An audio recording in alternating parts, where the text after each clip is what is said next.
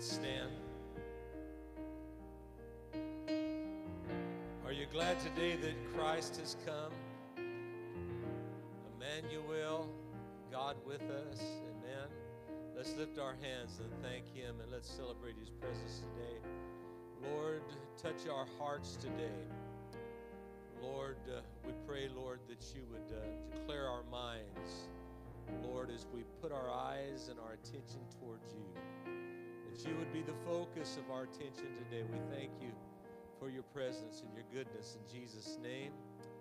Everybody said amen. Say hello, good morning to someone, maybe two or three this morning.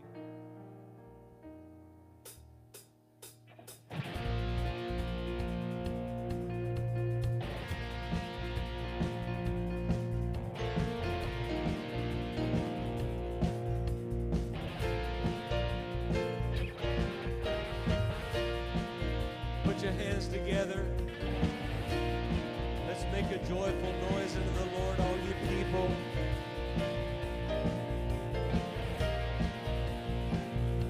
Giver of every breath I breathe, author of all eternity, giver of every perfect thing, to you be the glory. Maker of heaven and of earth, no one can comprehend your worth. King over all the universe, to you be the glory. And I am alive because I'm alive in you. It's all because of Jesus I'm alive. It's all because the blood of Jesus Christ, it covers me and raises dead man's life. It's all because of Jesus I'm alive. All because of you, Lord.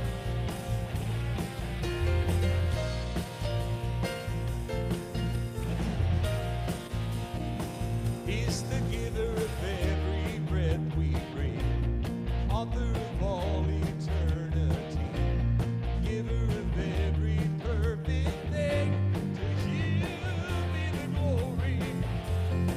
Maker of heaven and of earth, no one can comprehend your worth.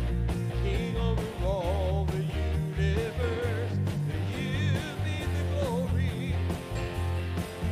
And I am alive because I'm alive in you. It's all because of Jesus I'm alive.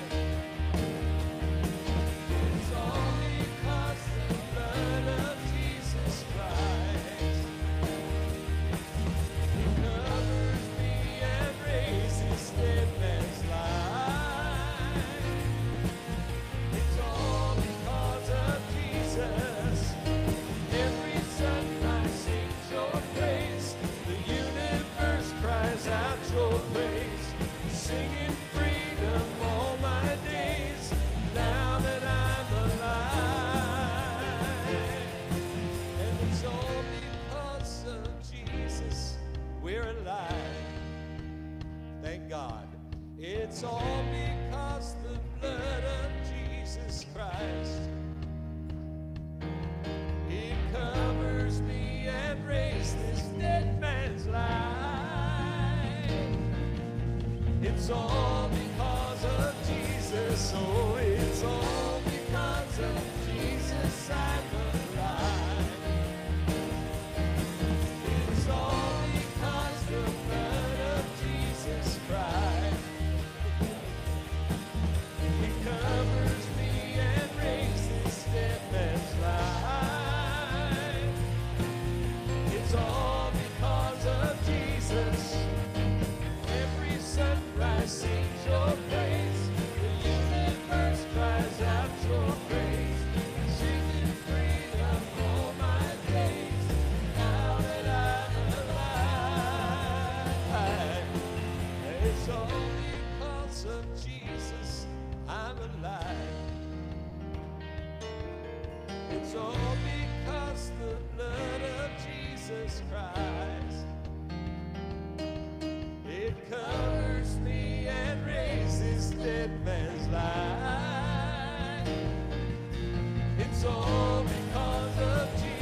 So it's all because of Jesus I'm alive. It's all because the blood of Jesus Christ. He covers me and brings this dead man's life. It's all because of Jesus I'm alive.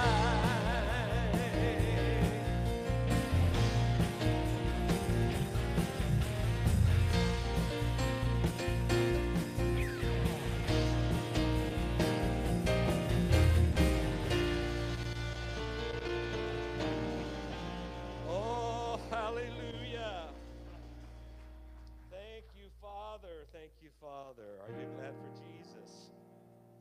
You glad for his goodness? Amen. How many is Jesus enough for you? Praise the name of the Lord. Hallelujah. There we go. It didn't want to obey me this morning.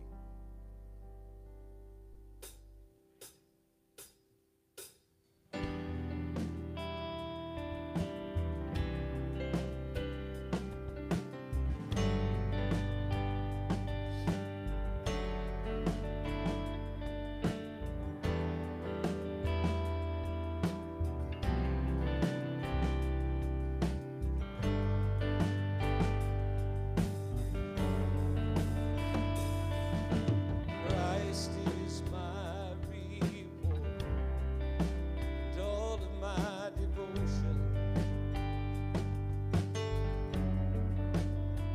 Now there's nothing in this world that could ever satisfy. Through every storm, my soul will sing. No turning back. I've been set free. Yeah. Christ is enough for me. Christ is enough for me. Everything I need is in you. Yeah. Everything I need, Christ my all in all. He's the joy of my salvation.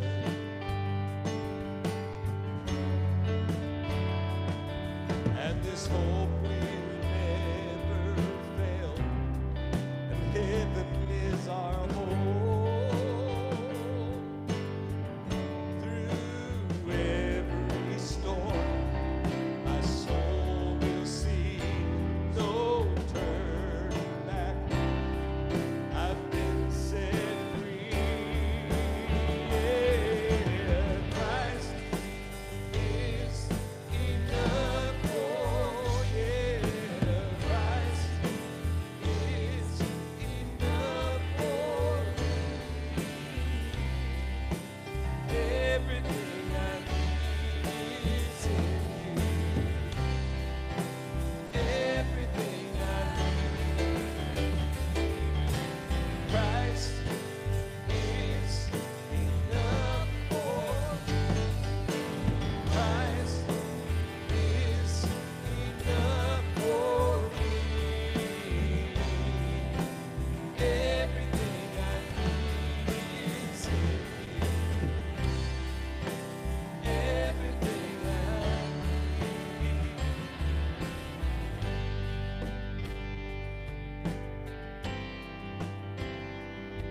Is Jesus all you need today?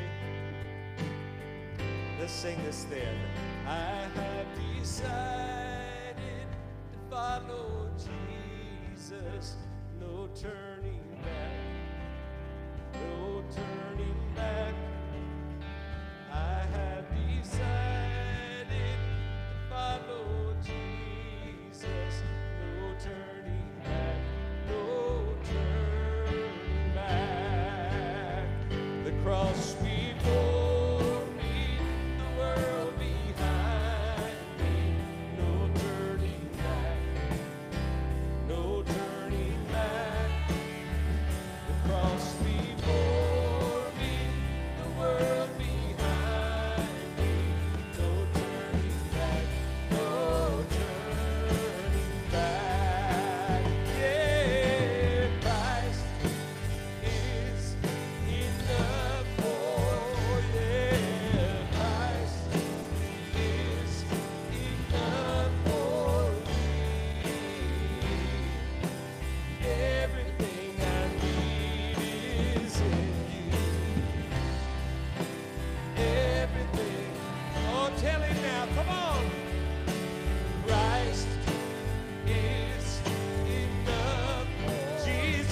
more than enough. Christ is enough for me.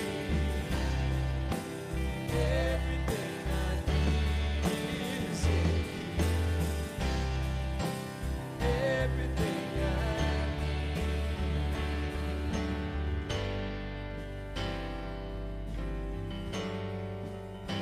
I have decided to follow Jesus. No turning back, no turning back. I have decided to follow Jesus. No turning back, no turn. Sing it again. I have decided to follow Jesus. No turning back, no turning back. I have decided to follow Jesus. No turning back, no turning back. Yeah.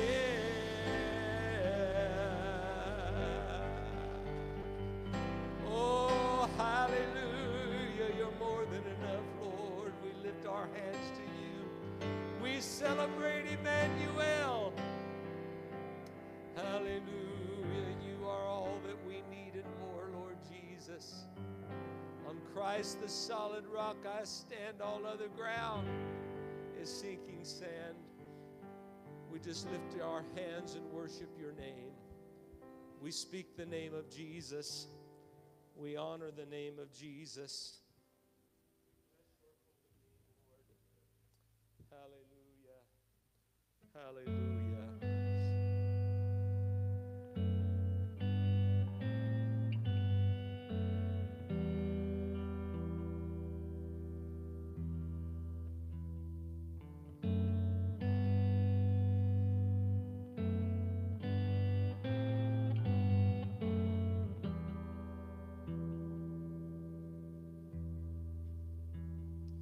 One name holds weight above them all.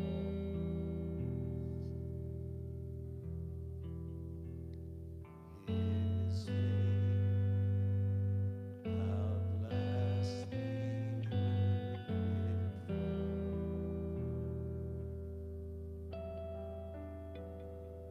His praise resounds beyond the stars and echoes in our heart.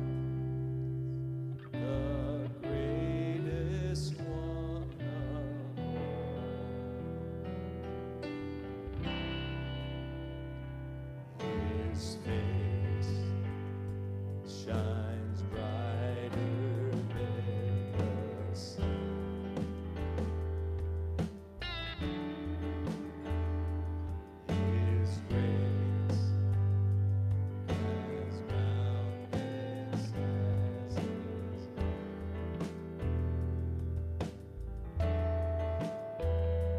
He reigns with healing in his wings. The King above all kings, the greatest one of all.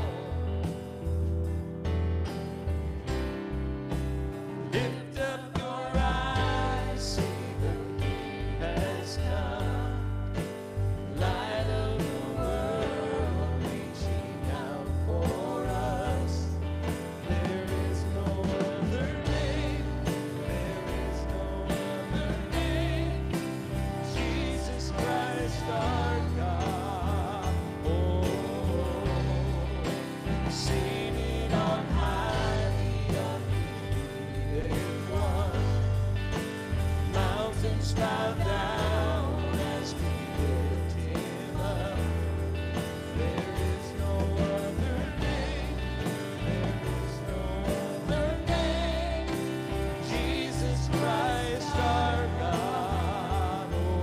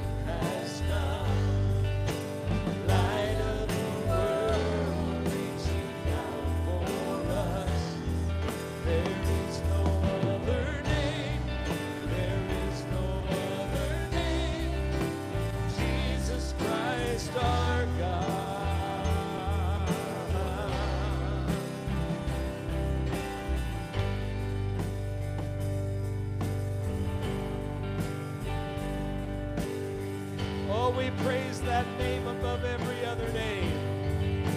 Yeah, the earth will shake and tremble before him. Chains will break as heaven and earth sings. Holy is the name, holy is the name of Jesus, Jesus, Jesus. The earth will shake, the earth will shake and tremble before him. Chains will break as heaven and earth sings. Holy is the name, holy is the name of Jesus, Jesus. Yeah, lift up your eyes, sing, he has come. Light of the world, reaching out for us. There is no other name. There is no other. There is no other name. There is no other name. There is no other. One more time. There is no other name. There is no other name. Jesus Christ our God. Oh, Jesus. Say that name with me. Jesus.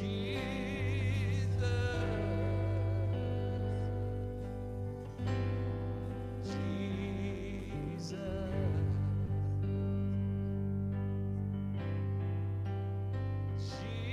Jesus. Let's worship that name today. Take your time. Give him the time that he deserves. Hallelujah. This day is about him. Hallelujah. We worship you. John said, Lord, that he was in the Spirit on the Lord's day. And he beheld you in your glory. We want to behold you today, Lord. Not as some far off, distant force, but as God that has come to earth.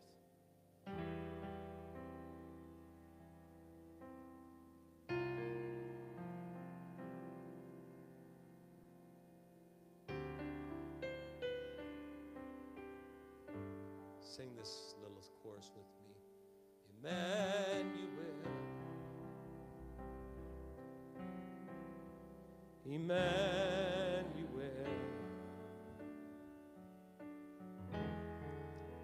his name is called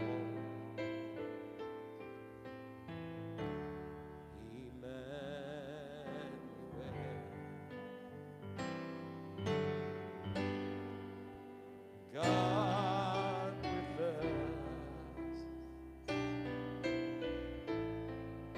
revealed in us. His name is called Emmanuel.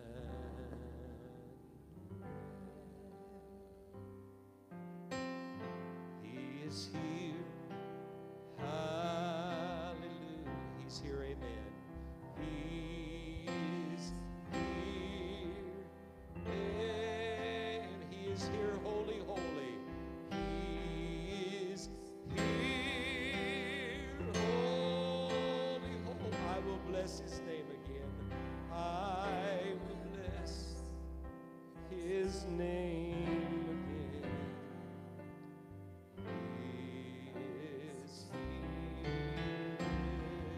Listen closely, hear him calling out your name. He is here.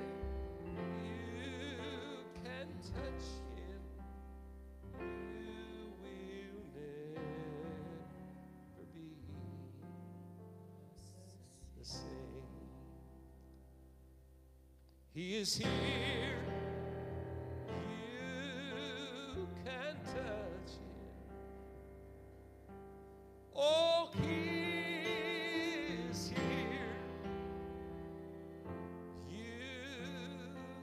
touch him. Do you believe that? Then go ahead. He is here.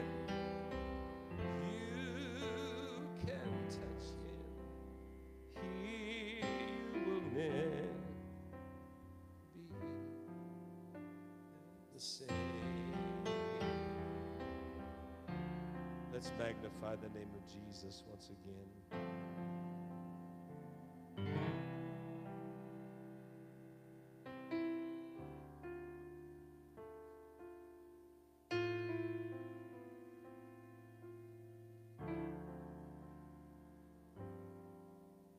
He is worthy of it all.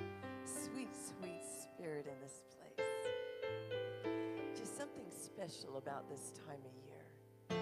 Just the sweetness, the innocence, something about the presence of the Lord as we celebrate the birth of our Savior, my Savior, your Savior, everyone you know.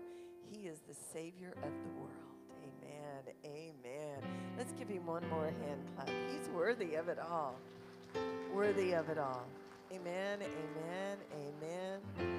You can be seated today. Our kids can go on out. A lot happening out there for them. It's a good time to be a kid. I think that this time of year brings out the kid in everybody, right? And we all have memories of our childhood, but we're making new memories today. Every day is a new day. We want to say welcome to you. We are glad that you are here with us at Celebration Church.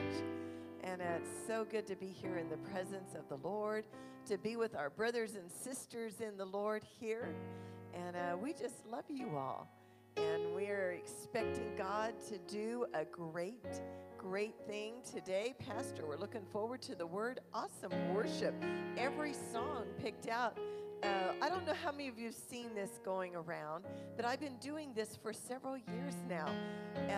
But for the month of December, if you've not started it, you can still do it, that there are, in the book of Luke, 24 chapters. Well, if you will take the first 24 days of December and read one chapter a day out of the book of Luke, it will take you right up to Christmas Eve. And then when I wake up on Christmas Day, I'm really excited because I've just done a 24-day read, every chapter, on why he came, who he was, and when he's coming back. It's exciting. I was reading this morning chapter 4 of Luke, and it's when Jesus stood up in the temple and he started declaring who he was and what he had come to do. And the one thing, and I loved it when Pastor did the song, and he came to set the captives free. And I just got so excited imagining everybody. And in that same chapter, talking about those that needed a healing, talking about those that were possessed by demons. I mean, it was just amazing that we say from the worst to the least or whatever it is, but every single person, Jesus came to set whoever soever would call on his name was going to be saved and set free. And my translation said, and every chain will be broken. And I was just excited this morning. Get at the word. This is really, during this season, you will get overloaded on the other side, and it will drain from you when you're only doing the outward works. But when you get inside you the living word of God, and it's just amazing what God can do. So I love this time of year. I always tell Pastor, I say, I love Christmas, right?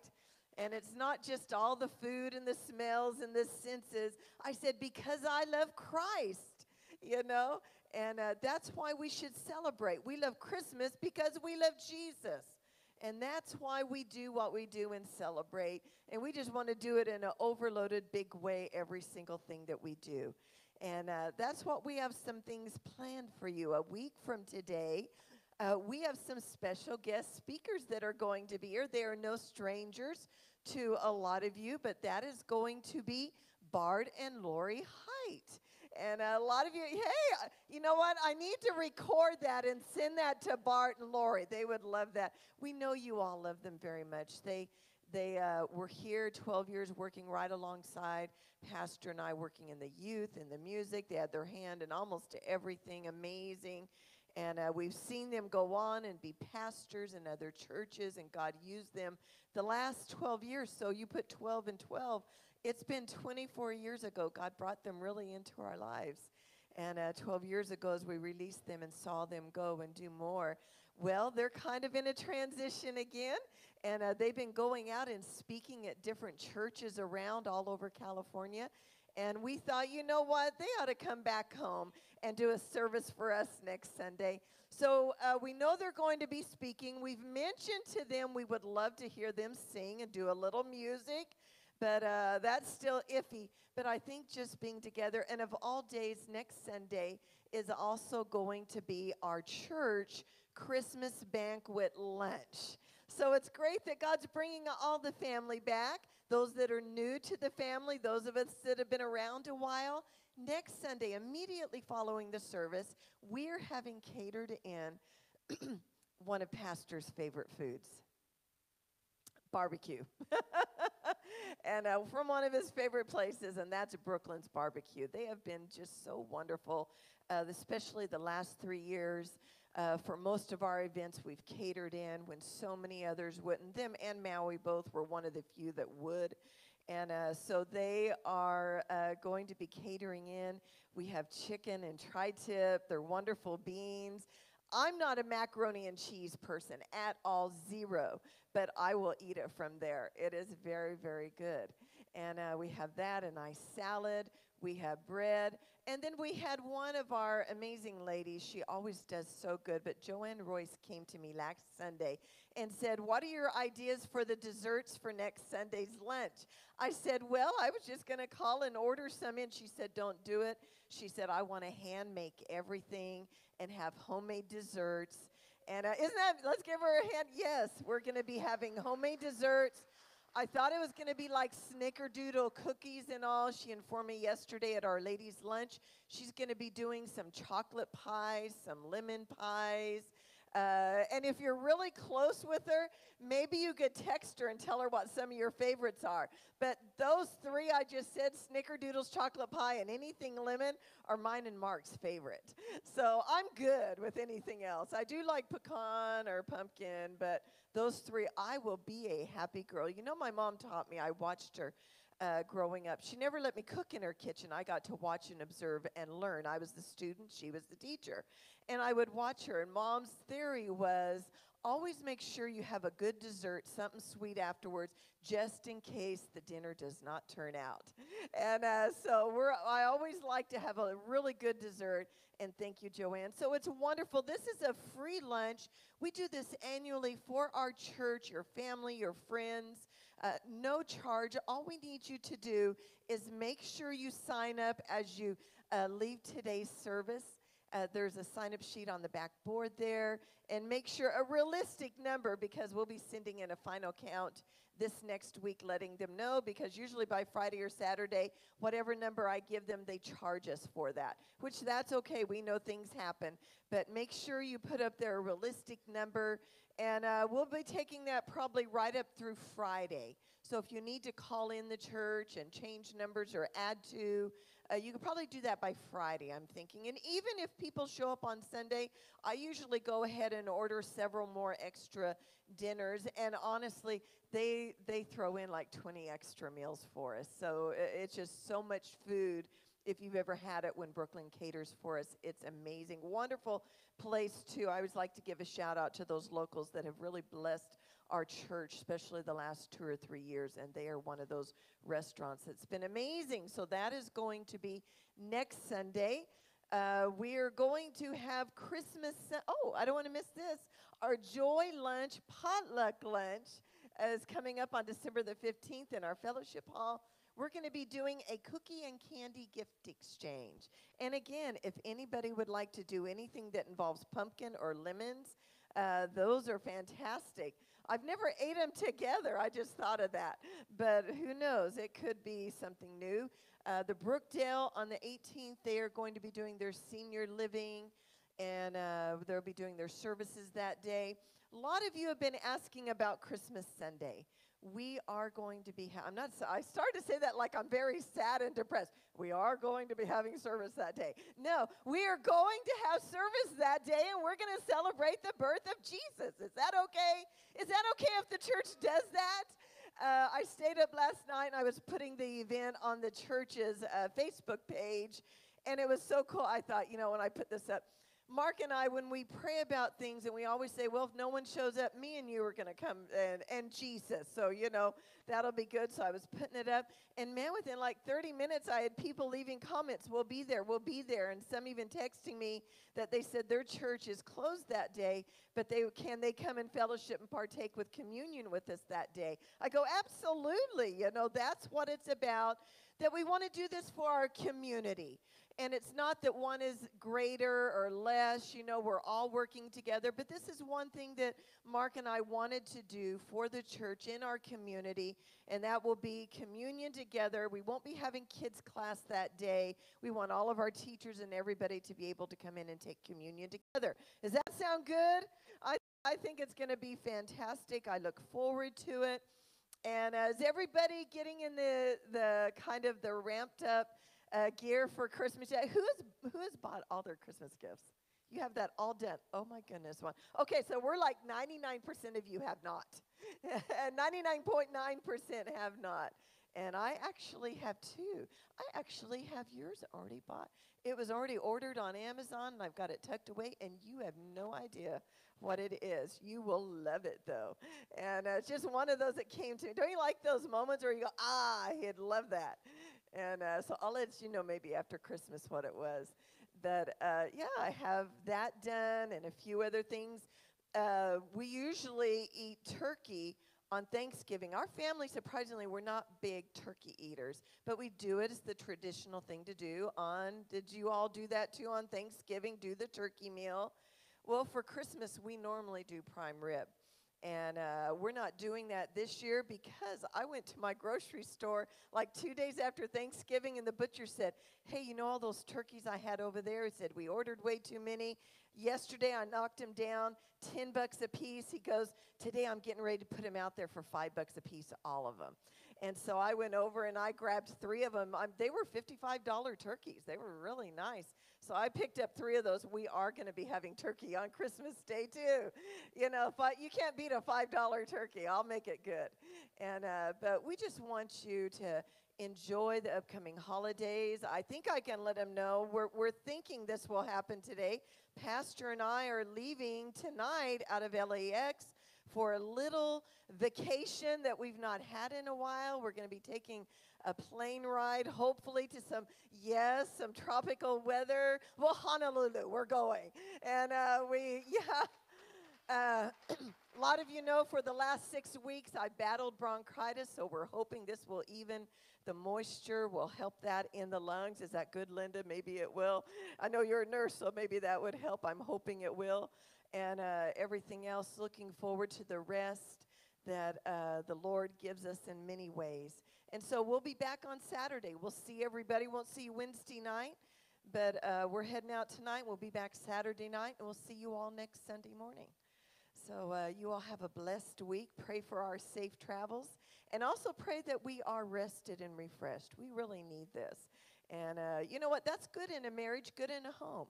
You need to do that every once in a while, right? And pastors need to do it too. So if there's pastors watching, you need to do that for yourselves. Your congregations will thank you. And so I know it's going to be a great time for us, and we look forward to seeing you next Sunday. How many of you are ready for the word? I love it. Let's give our pastor a hand as he comes and brings the word. Oh, offering on ways to give. You know what? I've never been, like those high-powered offering takers. This is how I always believe, and we like to give the opportunity. Givers will give. That's Tithers will tithe. And we just say, it's just a reminder, there it is. You know what? God works in your heart. He works in my heart. Reminder, if I get birthday money, I'll put myself a little note. Make sure I tithe on that birthday money, and I make notes for myself. I don't need the reminding. The Holy Spirit reminds me. But we just want to let you know the availability and the ways to do that. And if We you're just at have to home, give an opportunity. there right? it is. Amen. Give you the Teaching is there. opportunity Heart to is there. give. Right. And it is more blessed to give than receive. And God Somebody loves taught on that Wednesday a night. I cheerful think, yeah. giver. Yes, it's more blessed on getting and receiving. I think you did. You have to receive before you can give. Ooh, that's good. So Sorry, the I Lord missed has to that. give to you. So it is blessed to receive, right? Sorry, I missed All that. right. I was at home having a coughing Yeah, attack. you were doing your thing. Amen. But let's give the Lord one more hand Yes, today. amen. Amen. Thank you. If you would.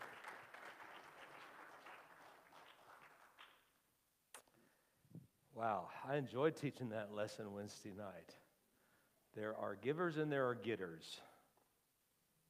Amen. A getter is not a receiver.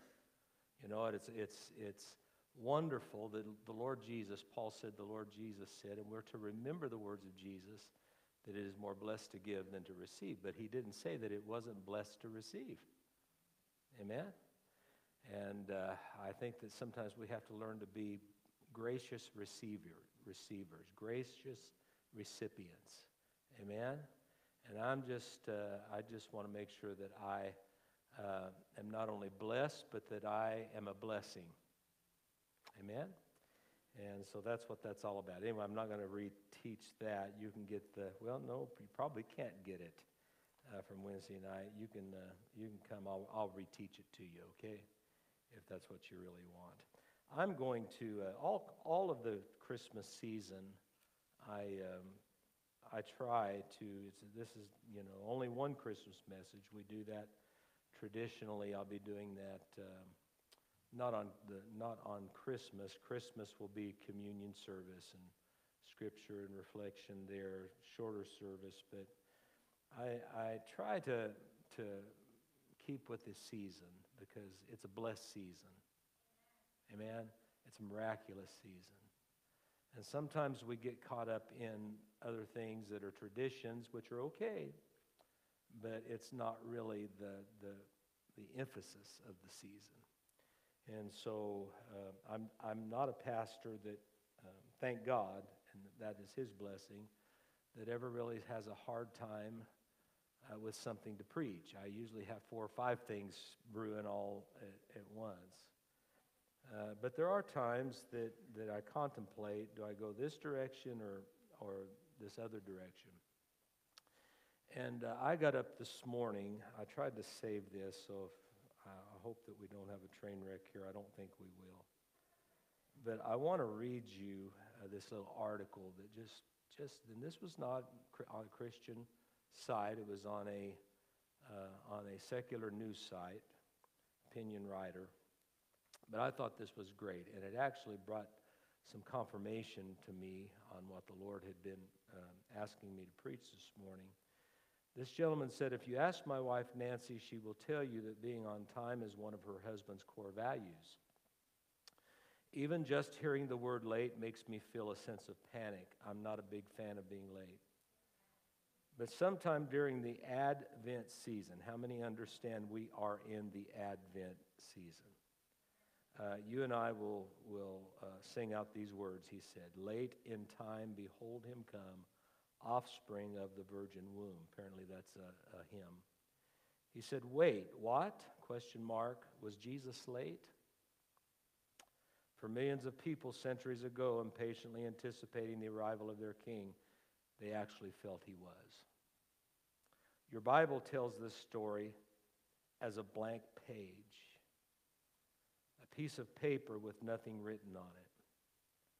Between the Old and New Testaments, when the prophetic book of Malachi was buttoned up and the words of Matthew's gospel were yet to be. Prophetic book of Malachi was buttoned up, and there was a sheet of nothing on it in your Bible. Apparently many of the Bible translators and companies, that's the case. There's a sheet with nothing on it in your Bible. I'm serious. This empty page represents a waiting people. For 400 years. Can you fathom that? 400 years. Longer than this nation has been around. almost twice as long. For 400 years, I'm still reading the article, a nation pacing back and forth, hoping, longing, impatient. Where is our Savior? They must have whined 1,000,000 times. You and I have things written on our prayer list, requests that have not been answered, or things we wish would go away, and they don't.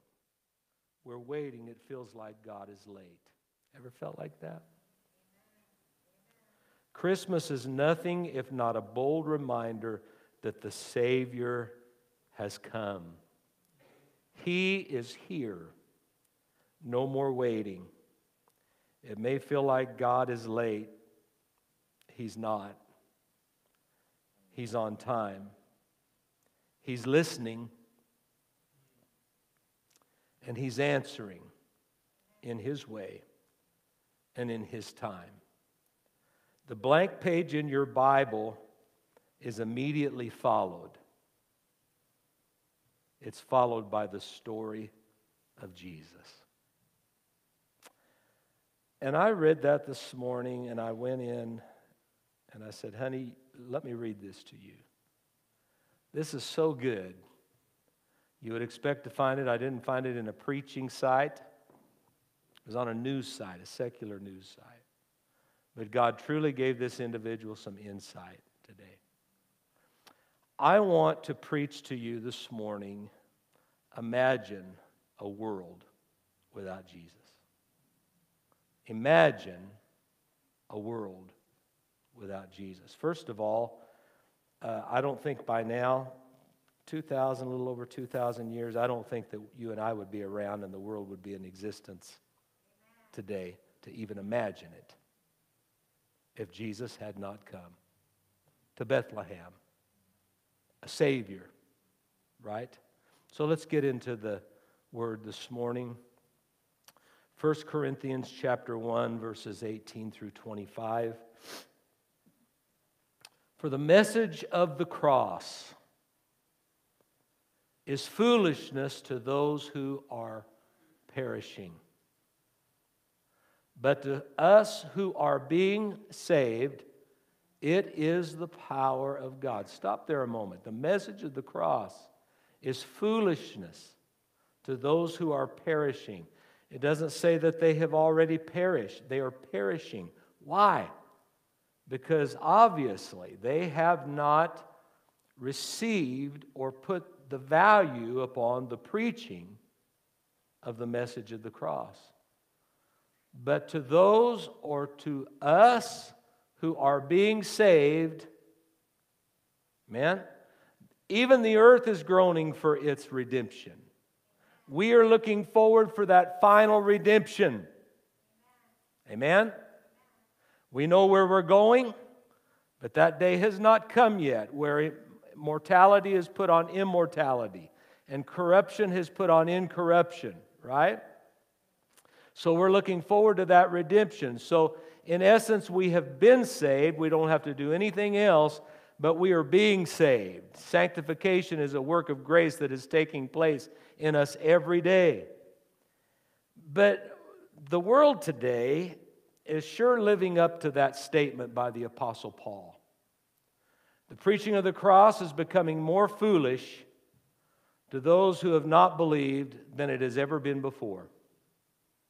I read an article that said it's not just Christianity that they're trying to cancel. It is many religions that are being canceled today. A few years ago, John Lennon wrote a song. It was called Imagine. And he said, imagine that there's no countries. It isn't hard to do. Nothing to kill or die for. No religion too. Imagine no religion. Well, I'm not big on religion, really. I am big on salvation. I am big on an experience with Jesus Christ. But we know what is being referred to when they say religion. Imagine a world without any religion. I think that's what we're being asked to imagine, right? And maybe he didn't understand, or maybe what was stated was that one of the reasons there is no peace in the world today is because of religion. Could that be what was being stated there? And in a way, it's true. But they're not talking about real peace. If there is no religion, if there is no truth that has come, it means that you're not being bothered. You're free to do things your way and according to the dictates of your heart and your understanding. There was another critical time in history. It was during the dispensation of conscience, where each man and each woman did that was right in their own eyes. And it was a tumultuous time. It was a very difficult time, so that after that time, God decides that He is going to take righteous Noah and his family, put them in an ark, and He's going to destroy the rest of this earth. We know the story, don't we? Amen? So imagine 400 years not knowing that there was open revelation for all of these years. Now, there may have been times that the Bible says that an open revelation was rare. During that time, God called Samuel as a prophet and a judge of Israel. But imagine a time that for 400 years there is no revelation. They've heard the prophecies, but the prophecies have not come. I tell you, there are some, people say scary things. I don't think it's scary things. I think it's very intuitive things that are going on right now. They're talking about, even right now, these may be a bunch of kooks. I believe in the supernatural, but there's a difference between supernatural and spooky natural. How many understand what I'm talking about? And so you can get all kinds of kooks out there, but still yet, even if that's the case, they are still talking it that certain rabbis in Israel say that they have met with the Messiah. Now understand, the nation of Israel did not receive Jesus as their Messiah. They rejected Him. He came into His own, and His own received Him not. These are exciting times because as the people of God, we're seeing events and things that are stacking on top of one another that are pointing to the return of Jesus. Amen. And it's been a long time since those words were heard and were written, where it says, "Why do you stand here gazing up into heaven? For this same Jesus which is taken up from you, you see, taken bodily into heaven, He is coming again in like manner, and He is coming to receive you unto Himself." Now think about that. We've heard the promises. We know that it is factual, but it's been a long time. And sometimes when it's a long time, we think that it's an impossibility, or maybe it's an untruth. But I tell you today, just as they waited for 400 years, but it came to pass. After the blank page in your Bible, they begin to write Matthew and Luke about the birth of the Savior that had come to this earth to be the Savior of the world, the promised one. Wow, interesting, isn't it? There have been many wars that have been fought over religion, so I guess in a way that's true, right? Many people have been killed in the name of religion around this world. And most certainly that's not right, and it doesn't coincide with Jesus' teaching. But on the other hand, could you imagine a world without religion? That's what they're trying to cancel today. But truly, it's not really religion that's being canceled. It's God. It's Jesus. Because Jesus said, "There is no other way to the Father but by me." Right? So I want to encourage you for the next few moments. Try to imagine today what your life would be like. Well, I hear Christians say all the time, oh, I don't know what I would do without him. Right? I don't know how that I would ever make it through the struggles without Jesus. But imagine this world without Jesus. Imagine what life would be like if he had never came to earth. Now, I know that we live in a world today that is very critical and more critical every single day of religion or of God. Many blame Christianity, and now what I've heard today, that there are those that are wanting to cancel for the Jews Hanukkah, just as they're trying to cancel Christmas. I know that we live in a world where many blame Christianity or the Judeo-Christian Judeo-Christian experience or its presence in the world for intolerance, because there is a firm stand on biblical truth that is unwilling to compromise. We live in a time where truth is relative to most people. It's relative to the individual. It's relative to their raising. It's relative to their circumstance. It's relative to who they are and what they think. Never has there been a time as a pastor that I have heard more often, well, personally, these are my personal beliefs.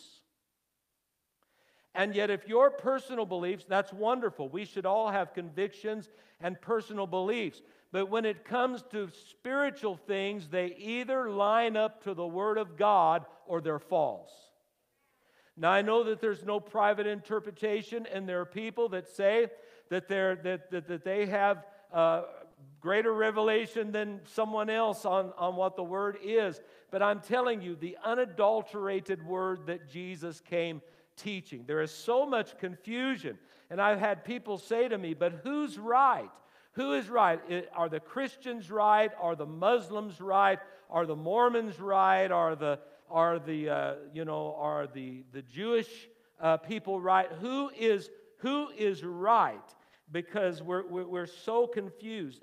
And you know what? Paul said to Timothy, study to show yourself approved unto God. And that doesn't just ring for Timothy. It rings out for every single one of us. Not show yourself, study to show yourself approved unto men. Show yourself approved unto God. Hallelujah.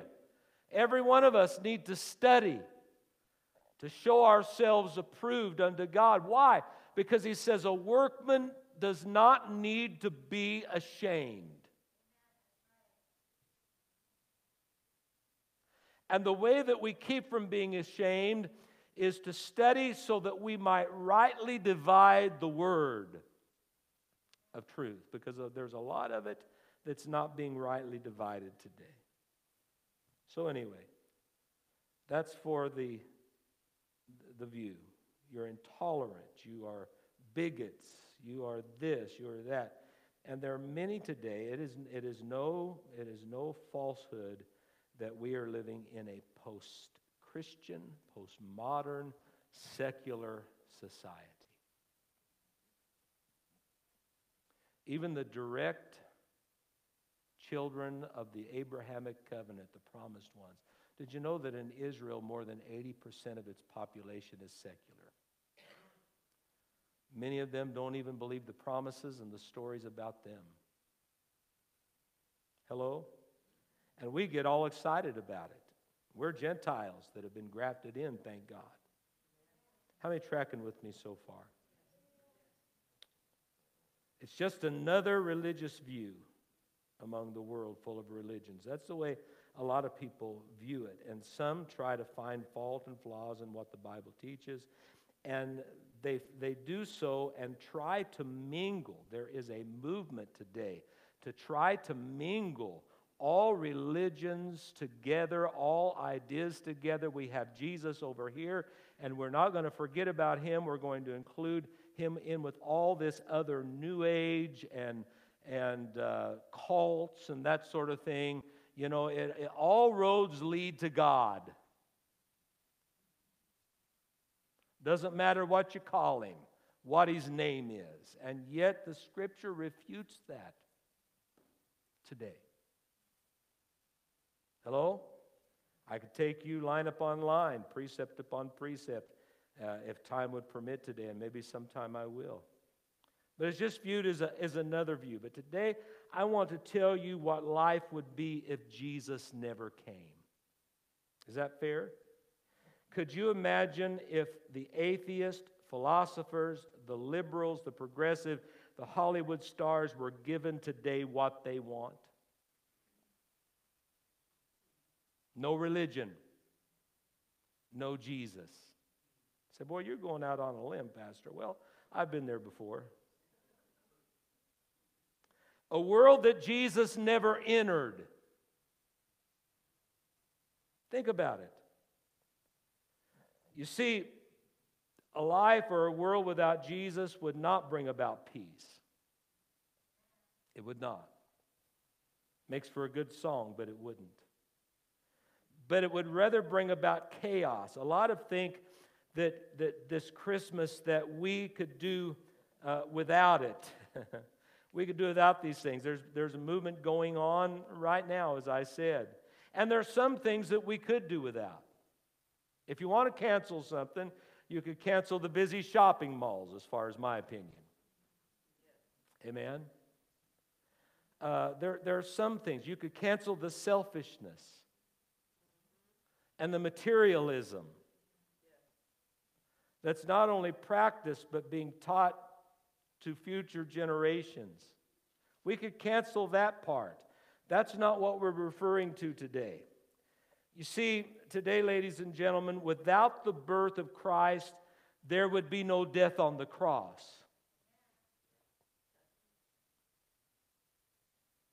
There would be no resurrection. There would be no ascension, no high priest at the right hand of God today without the birth of Christ. There would be no remission for my sin. There would be no hope for my future.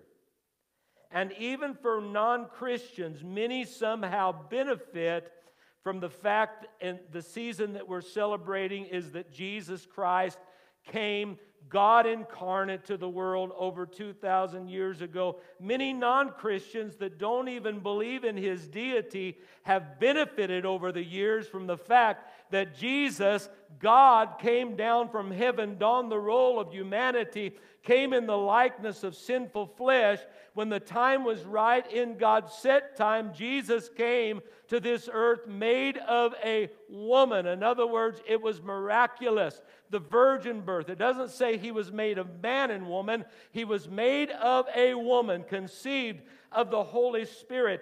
And because of this, there are many that will never call upon the name of Jesus. They will never speak the name of Jesus except in maybe a swear word or some kind of contemptuous statement. But still yet, I am here to show you that even those today still are far better because God sent his Son into this world in the fullness of time. I want us to think about this today. Life would be totally different. Out of all the things that we could do without right now, the one thing that we can't afford to do without is Jesus. Let's think about it. Let's go back to the future. How many have looked over and over and over and over and over again at those Back to the Future movies? You know, what is that he keeps saying about the time continuum? That's a shaky thing. I'm so glad that doesn't truly exist. But it's an interesting lesson. You can't fix things by going back. Hello? Now that should have got an amen right there and didn't. Even fixing a small event in the past could drastically change the way things could turn out in our future, right? So we don't want to mess with that. We live in a world where people are trying to remove Jesus from everything, from the courts, from the schools, from public places, from the pledge. Hello? Companies no longer allowing their employees to wish a Merry Christmas. Some have declared a war on him altogether. What if this was granted? Okay, let's go. What about the holidays and dates? Christmas, Easter, Thanksgiving, even Halloween. Halloween, yeah. All Hallows Eve. What about those? What if there was no AD and BC? Let's talk about America as a nation. Its laws. Do you know that our laws, even our government, the three-pronged government system came out of the book of Isaiah? The lawgiver, talking about the judicial branch. It just, you can go over and over and over again, because America was founded by people seeking religious freedom. So every American, not just Christian Americans, every American is better today because Jesus came. And our laws are patterned after biblical principles. Hello? And whether we are a Christian nation today, still yet there is unrefutable evidence that our forefathers' plans were for this nation to be a Christian nation. You've heard me on the holidays where I preach the God and Country messages, go over those facts, and it's pretty irrefutable. Education, hospitals, the school systems, the universities that now are anti-God, anti-faith, right? Most of them, if not all of them, were established as Christian schools by Christians. So you remove Jesus. If Jesus had never come, you would not have Duke University, you would not have Harvard, and you would not have Yale, just to name a few. Hello? And the same with hospitals.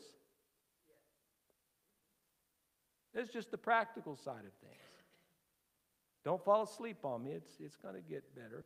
I'll get to stomping my feet or doing something to wake you up here in a minute or two. In fact, where do people go today when they're in need most of the time? To the church. To faith-based. We had a young man one time that, in fact, it's nothing rare to have somebody sleeping out in front of the church. But we had a young man one time that his car broke down the street. It was pouring rain. And he was having some real problems, some emotional problems, some family problems. I mean, he couldn't even talk to us without breaking down into tears. And he said, I got out of my car and I began to walk. And I was crying as I walked. And he said, but when I saw the cross on the church, he said, I knew that I would be okay. I knew that if I could find someone there that could help me, that I would be okay. The shadow of the cross has blessed many people. Hallelujah. Oh, I've got a good illustration that I don't have time to share today, but it's good. How about morality? Just simple morals. You know, be a good citizen. Don't be a jerk. If we didn't have any religion, the Torah, the Old Testament, is what established the moral compass. No absolutes. Oh, really? Just want to go, but we want to be led by our feelings, our emotions. Let it go. You know? Back in the 60s, if it feels good, do it. Wow. Can you imagine? No moral compass, no absolutes. Like it or not, Jesus has impacted the world that every single human lives in today. No missionary sent. Hello.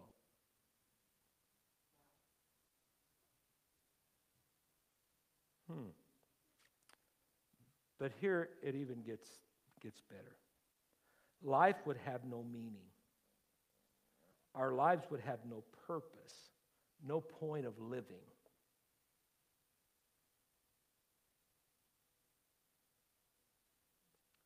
There's a lot of talk in the world today about the meaning and the purpose of life.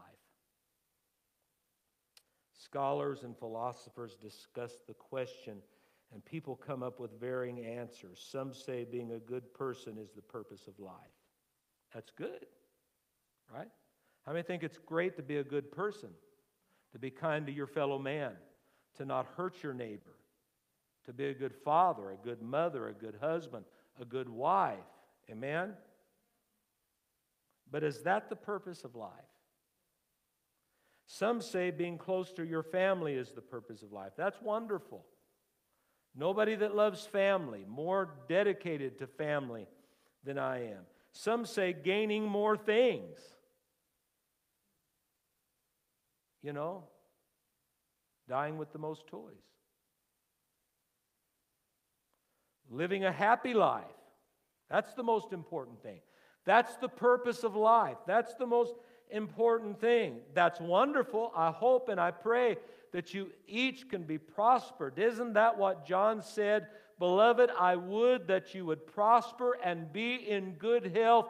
But here's the compass. Here's how you gauge that. Even as your soul prospers. Amen? Some say affecting the world in a positive way is the purpose of life. I agree with that partially. I want to leave my part of the world better than when I came. Amen? I myself personally think that all of these things are good.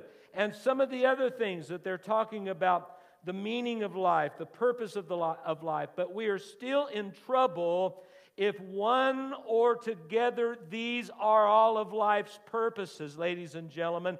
Solomon, you see, was a man who experienced, he tried all sorts of things that you and I have longed for over the years that we have spent time on this planet.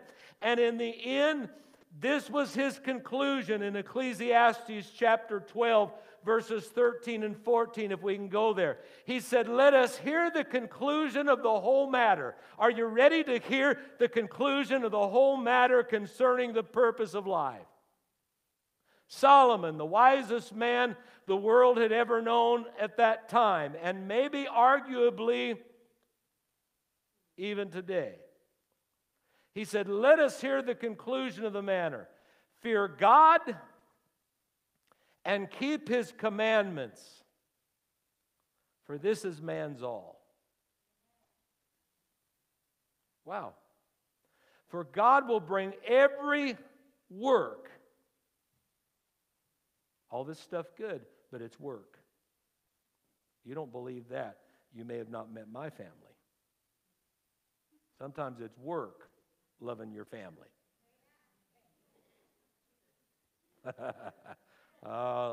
Some of you are awake today. Some of the heater feels so good, you're taking a nap. But God will bring every work into judgment, including every secret thing, whether good or evil. Now here's the man who said, I have enjoyed everything that there is to enjoy. I've had it all. And in the conclusion of things, I have realized that it's all vanity. It's nothing. And there's nothing new under the sun. Have you read that? And Solomon gives us the conclusion. A Christless life is a life that is without meaning. It is a life without significance. We all know here today what a life without Christ is. I'm preaching to the choir in that reference. But you know what? We understand the emptiness, but some are leading empty lives even though they say that they know that. Living empty lives and don't know it because we don't know the difference.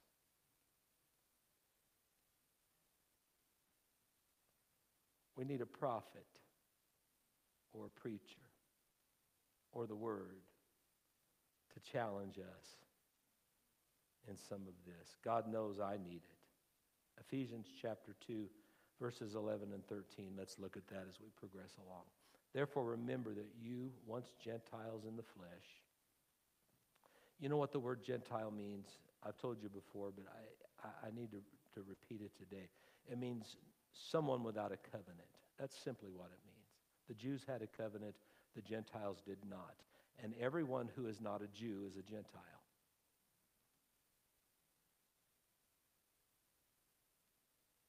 Remember that you, once Gentiles in the flesh, who are called uncircumcision by what is called the circumcision made in the flesh by hands. If you be in Christ, you are Abraham's seed. I'm not saying that we are not. In fact, we have a new covenant. Jesus, when he ate the communion supper, he said, "This is my blood. This is the covenant. This is the new covenant of my blood." Let's read on what Paul has to say. That at the time you were without Christ. You ever remember a time when you were without Christ? It's hard for me to remember. I was saved when I was 7, so to be without Christ, I want to tell you there are a lot of missteps along the way. Oh, Pastor, I was raised in a Christian home. I've never been without Christ. Then what David said about him being born in sin or into sin and shapen in iniquity is not true, but it's the Bible. So is the Bible true? Where Paul in Romans says, "For all have sinned and have come short of the glory of God." That at that time you were without Christ, being aliens from the commonwealth of Israel and strangers. That proves the very point that I just said to you, that if you were alienated from the commonwealth of Israel and strangers, you were Gentile. Right? From the covenants of promise, having what? No hope. No hope. Oh, just a little bit of hope, Pastor? No. No hope. Alienated from God. Enemies of God.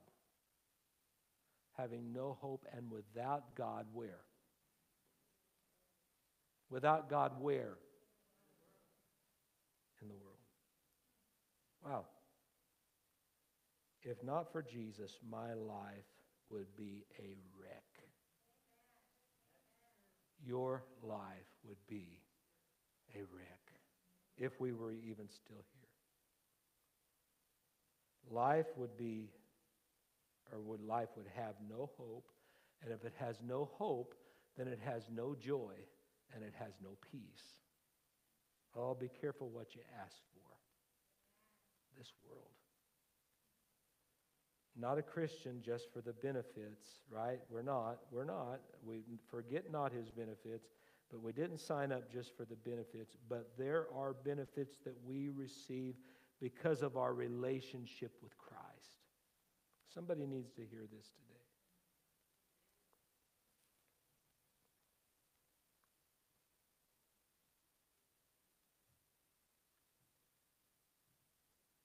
Jesus said, "Without me, you can do nothing." And yet Paul says, I believe it's to the Colossian church, when you have Jesus, you have everything because He is everything. In Him all the fullness of the Godhead dwells. Amen? My life, your life would be a wreck if Jesus had not come. The benefits we receive, let me talk about them, because the psalmist said, we quote it, "Bless the Lord, O my soul, and all that is within me, bless His holy name. Bless the Lord, O my soul, and forget not all of His, who has forgiven our sins," or I think the King James translation puts it something like that, "who has cleansed our iniquities, has forgiven our sins and healed all of our diseases." Let's talk about the benefits today. Because you know what? Our foundation needs to be strong. There is an indoctrinational value today in what the world is propagating. If you're gaslighted long enough with a false truth, it could be that you start believing it.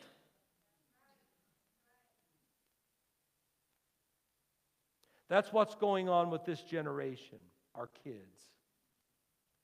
Oh yeah, I'm going out on a limb today, and for the world to see. I'm surprised they haven't already kicked us off there.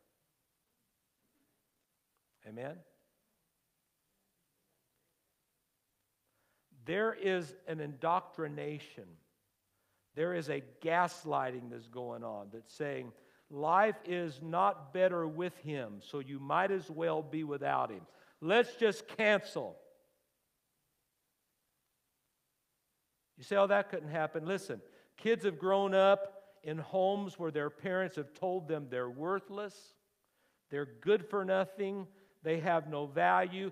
They may be one of the greatest inventors, the one with the most smarts and creativity in the world. They could have been prosed and purposed by God to be one of the next great inventors of the world. But you know what? You're told you're worthless. You're told you're nothing long enough. You know what? Pretty soon you'll begin to believing that.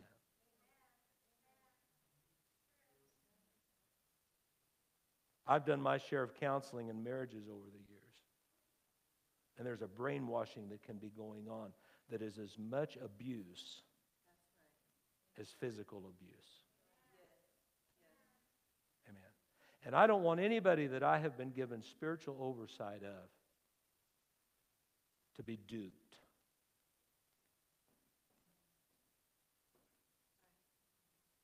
I want you to be strong. Have a foundation.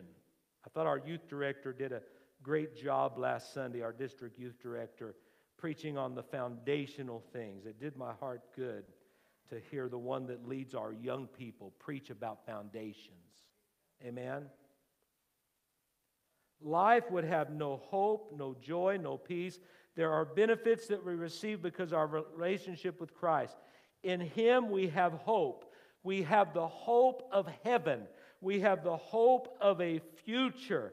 We have the hope of life beyond this turmoil, life beyond the suffering, life beyond the things that we face every day in this world. But we have a hope in Him. Because He lives, I shall live, and I can face the future knowing that my Redeemer lives, and when I stand before Him one day, these eyes shall behold my Redeemer. That is in my future. That's in your future. That's the hope of heaven. Christ in you, the hope of glory, yes.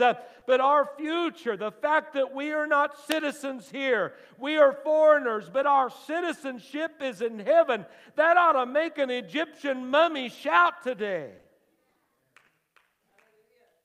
If we had any in the house. The hope of heaven, the joy of salvation, living a guiltless life. Wow. Oh, I have plenty of guilt, Pastor. Well, you know what? You need to lay that at the cross. if you've prayed through. 1 John 1 and 9 says if we confess our sin, He is faithful and just to forgive us of that sin. What sin? The sin that you confess, that you bring to your high priest, Jesus of Nazareth, that came into this world 2,000 years ago to bring hope and peace. What about Romans 8 and 1? Now therefore is no condemnation. There's a difference in conviction and condemnation. The Holy Spirit convicts, but never condemns. So peace. Oh, we don't have peace. You know what? Peace of heart is the best kind of peace that you can have. They said that Howard Hughes was multimillionaire even back when it was worth a lot more money than it is today. And yet he had such phobias that ruled his life. And maybe it was his fault, I don't know. But they say that he could not sleep at night without armed guards outside his hotel door. I remember one time we went to a car show and saw one of Howard Hughes' cars, of this great collection. And there was the whole trunk of this old 1950-something cars. How many remember those cars, how big the trunks were? The whole trunk, it wasn't like today, we have filtration systems in our car, but the whole trunk was filled with a filtration system in his car because he was afraid that he was going to get some sort of incurable disease and spend the rest of his life impaired or sick. Had it all.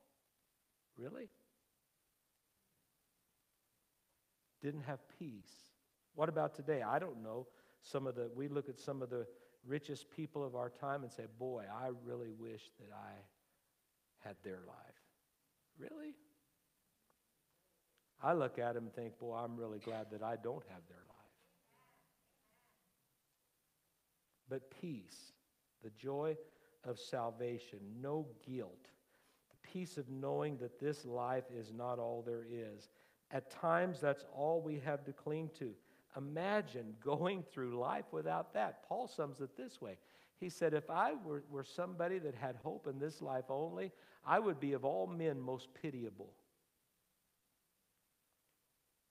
You can pity me if this is all there is. I can pity you if this is all there is. We can pity the world if that's all they have. Amen? If Jesus had not entered the human form, the human frame, God incarnate. John says, in the beginning was the Word. I may preach a little of this on one of the other Sundays. In the beginning was the Word was with God, the Word was God. The same was in the beginning with God, and we beheld His glory. It tells us that Jesus was not birthed. He is co-equal, co-existent, and co-eternal with the Father in their deity. Amen? But you get down to verse 14 of John 1, and it says, and the Word became flesh. Right there's the good part. And the Word became flesh, and dwelt among us, and we beheld His glory, the glory of the only begotten of the Father. Imagine going through this life without that. Yuck. Yuck. We would have nothing beyond this life. Sometimes we have no choice but to encounter certain problems, trials of life, and we think that God has abandoned us. But you can only imagine how depressing it would be. Amen? Can you imagine a life where you have to go through the same situations but worse than you have today, with no hope that God exists or there's anything out in the end? Can you imagine that?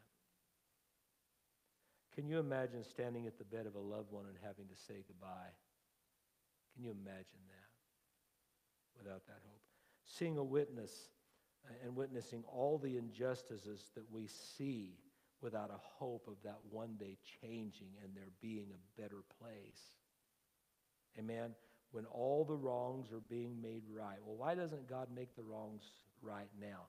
Because the Bible says that because God is not slack concerning his promises, or that God is not willing that any should perish. Let me tell you something. If God righted all the wrongs right now, there's a lot of your loved ones that would perish, and mine. But you see, because God in his mercy, he is not willing that any should perish, but that all should come to repentance. That's why that we have to deal with some of the things that we're dealing with. Amen? You say, I don't want to deal with it. Then let's see. Let's get in line, or let's write a list of whose loved ones are going to go first that God's going to deal with. Or some of us. Think about it. Amen? Getting deep. You see, we see hope, but without Jesus coming, it would be a life without hope. But we know that there a day is coming when all the wrongs will be made right. Fact is, he did come. I said, fact is, he did come. His name shall be called Emmanuel, God with us. His name, you shall call him Jesus, because he shall save his people from their sins. Jesus, meaning Jehovah saves. He did come 2,000 years ago over. He did rise. He did ascend to the right hand of the Father. He's going to come again in like manner for his church. That's the fact. We're talking about facts today. I'm almost done.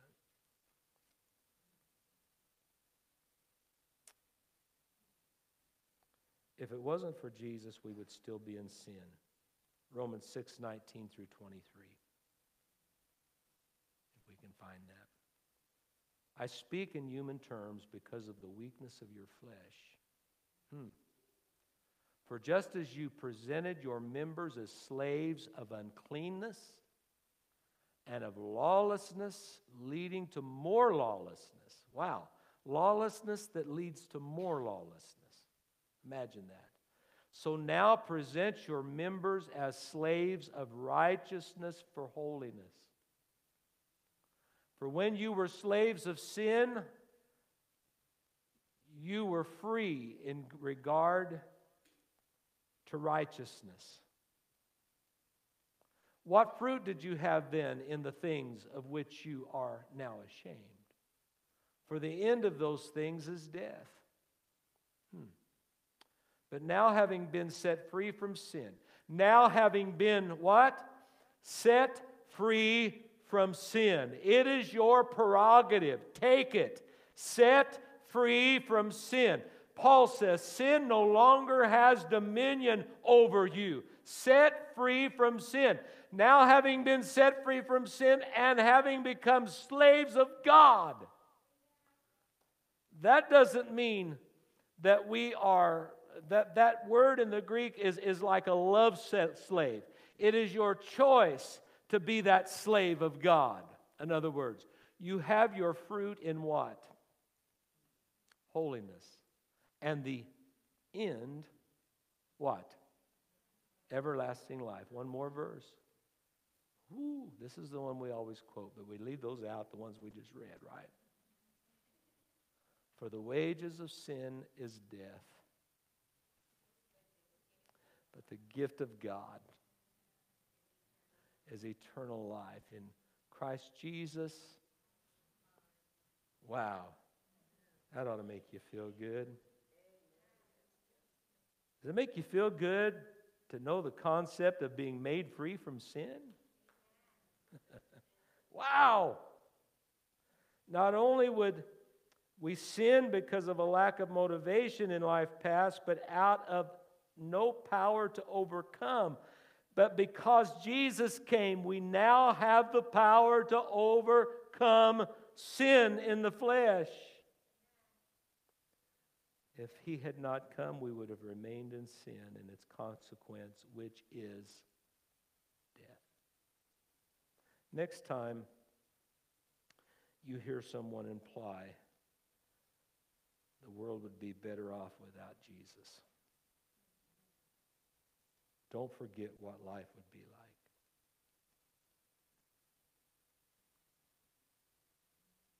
If he had never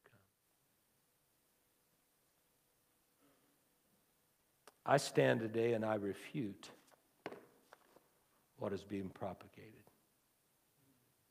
Cancel church. Cancel religion. In fact, you know what? I believe that as Christians we have the truth of the Word and godliness.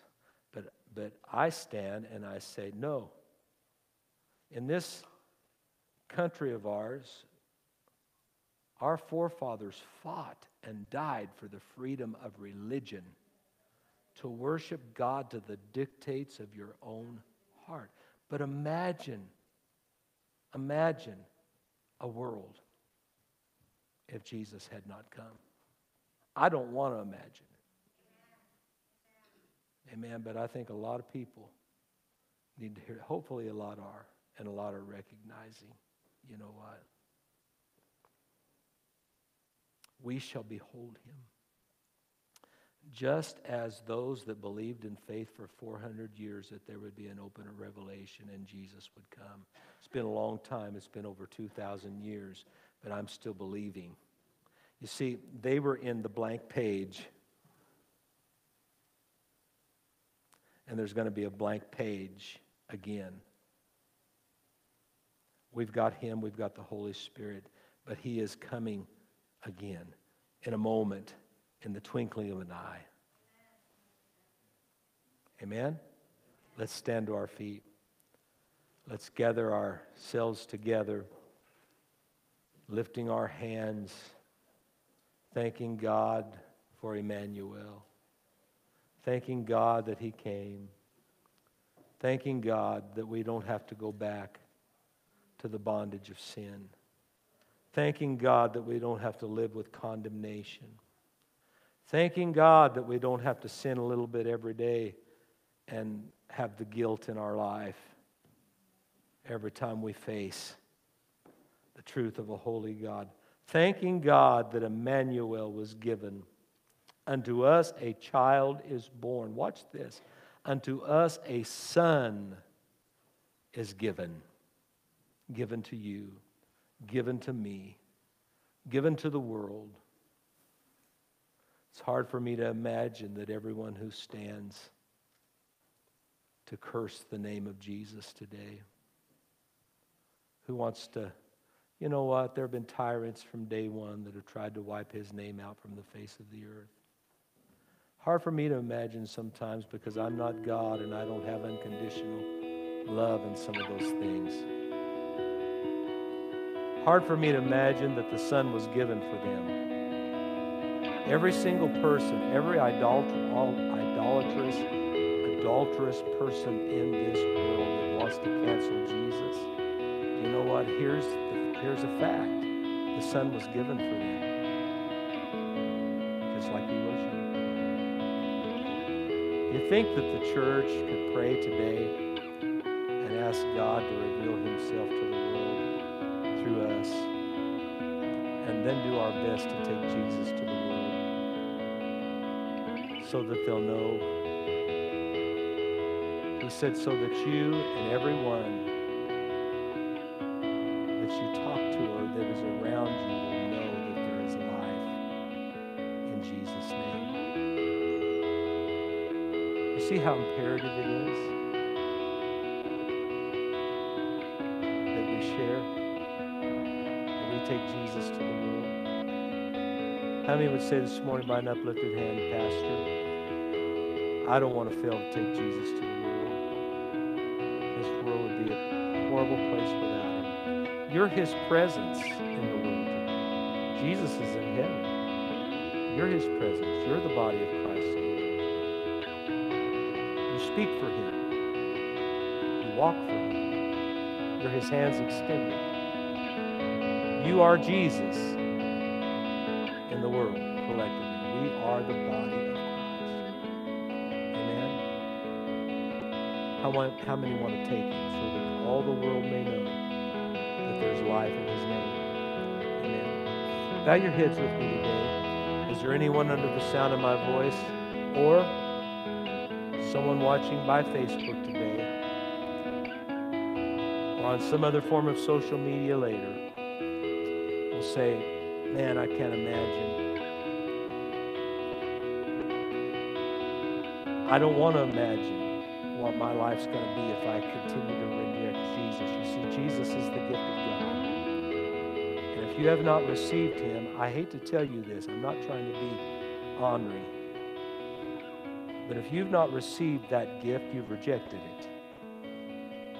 You say, oh, listen, I'm not a Christ rejecter. If you've not received the gift, you've rejected him. But you don't have to go another day. In fact, you don't have to go another moment without Jesus in your life. And so are you here today, or maybe watching, that you'll lift up your hand and say, well, I'm making a decision today for me, Pastor, that I'm going to include Jesus. I'm going to invite him in my heart to stay. I'm going to serve him. Can I just see a hand? I need you to lead me in prayer. Is there anyone today? All right. If you're watching my social media, write to us. Let us know. Send us a private message. Let's pray this prayer together. Father, in Jesus' name we come to you. We thank you that you came to the earth for us. You are with us today. Lord, we confess every sin before you today. And you said that you would forgive us and cleanse us. So guilt is gone. Condemnation is gone. I can have peace from the Prince of Peace. Lord, help me that my light will shine around this world. That I can take Jesus to them, because how pitiable they are if they don't have life beyond this life. And so, Lord, help me to be a witness, to be the light. Help me to be the light of the world. In Jesus' name, amen. Don't be seated just yet. Just a quick announcement, then we're going to bless you and dismiss you.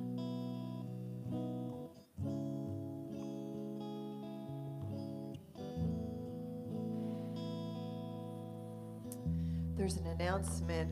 Josh Cooley, are you back there doing the media? Come out here. I want everybody to see you. No, come on out. Josh, you're in the FFA, right? Yes. You do all of that. And he's a senior in high school. And this church has helped you every Christmas for how many Christmases now? Maybe 4 Christmases. They do a drive for the community. He was texting me during church. Oh, my thing just went. Look at this. It went completely blank, our conversation just now. Strange. That's what you get for texting during church. Oh, there we go. He was wanting to make sure while he was doing the media, he said, can we also, I forgot to ask earlier, can we do an official collection? Ends on the 12th for this. He's going to extend it for our church through the 19th. Even in the paper, there was an article and a write-up, and they interviewed Josh about this, and really cool. It's a cool article. The portion of the newspaper says it all. But we are going to be collecting items. It's a food drive. And the items that they have down here are canned goods, essential items, toothbrushes, soaps, clothing. Anything else you want to say?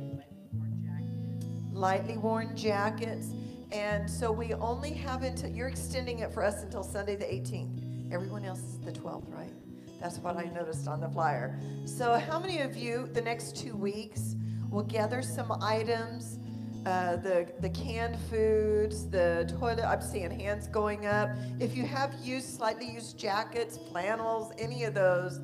And then do you help with the distribution or? Yeah. So this is, I know it's his senior year. Well, this will be your last year because you'll be. They can't hear him out there unless you. Yeah, this will be my last year officially running this drive, and so it's very bittersweet. It's like my brainchild. It's something that I took over my sophomore year and have been leading it single-handedly. But just this year jumped back onto a team, onto a board, helping me do all this. And it's been a little difficult because, you know, being a lone wolf, running it for so long and then jumping back into a team, We'll pray for you. it's hard because I'll go, I want to do this, and I'll go do it, and they're like, hey, you needed to tell us first, and I'm like, I'm sorry. That's good teaching. Yes. But we will be distributing on the 19th there at the Wasco High School, and we're gonna have little boxes and fill them with the canned goods with all of the other items that would be collected, and we'll distribute them out to whoever Amen. needs it. Sounds like a plan. Let's give Josh a hand. I know this is kind of like you said, bittersweet. He's been very passionate in this church. It's been amazing. Thank So you, the Josh. next 2 weeks, start bringing on Wednesday nights, Sundays. Are we going to have a bin out there this year? You want to just bring it at the entryway? Usually we put something there. Just We'll bring put it, some- and we will figure something out.